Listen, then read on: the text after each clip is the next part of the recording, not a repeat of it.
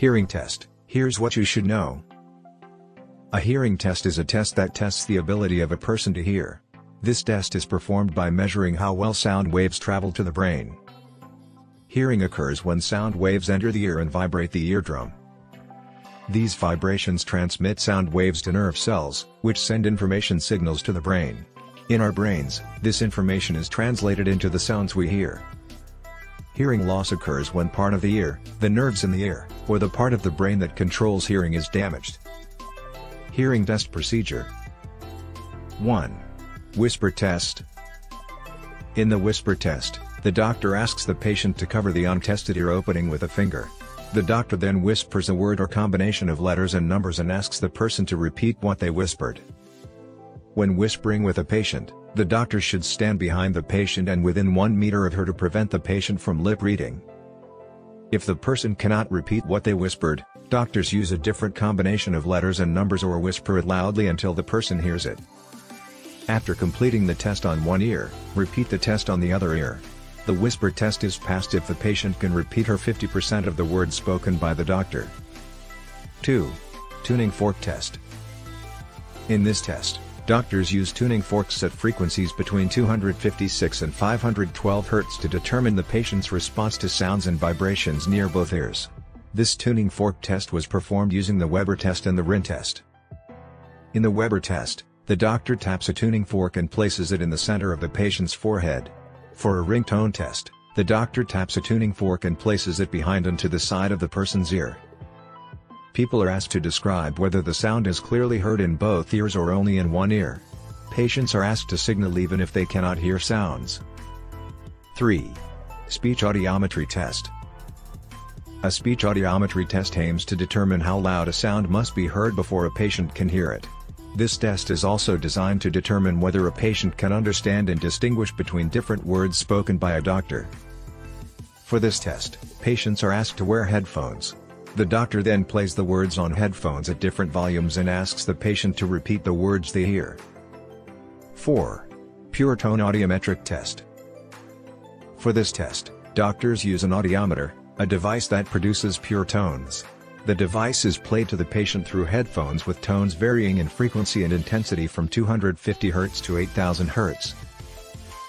The test begins with a sound intensity that is still audible and gradually decreases until the patient can no longer hear it.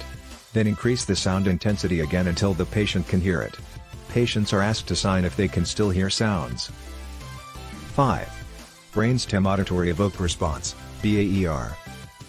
In the BAER test, also called brainstem evoked response audiometry, BERA, a doctor attaches electrodes to the patient's crown and earlobes. The doctor then plays a quick or specific sound through headphones, and the device records the patient's brain's response to the sound. Test results show that brain activity increases when patients hear machine-generated sounds. If test results do not show increased brain activity when hearing sounds, the person may be deaf. Abnormal test results may also mean that there is a problem with the patient's brain or nervous system.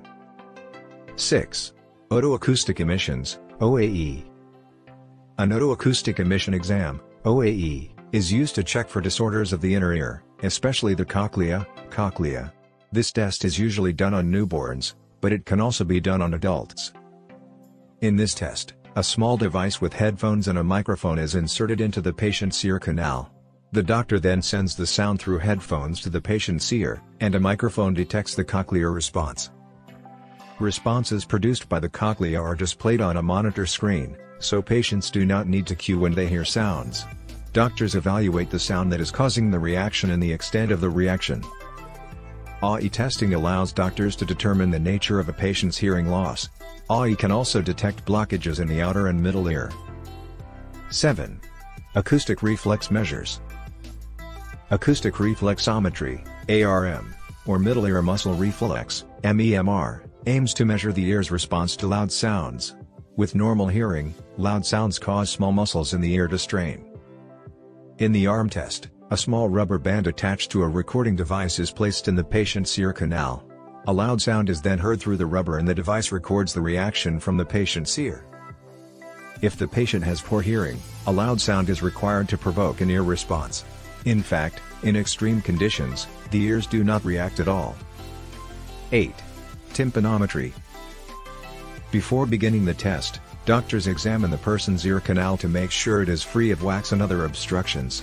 After making sure the ear canal is clear, the doctor inserts a small device like headphones into each patient's ear. When worn, the device blows air into the ear with varying pressures to move the eardrum. The movement of the eardrum is displayed on a graph in a special device called a tympanogram. A tympanogram graph shows whether a person's eardrum is moving normally, is too stiff, or is moving too much. A tympanogram also allows doctors to determine if the person's eardrum has ruptured or if there is fluid in the middle ear. Do not talk, move, or swallow during the test, as this will affect the test results. Patients were considered to have normal hearing if the air pressure in the middle ear was between +50 and -150 decapascals, the middle ear was free of fluid, and the tympanic membrane movement was normal.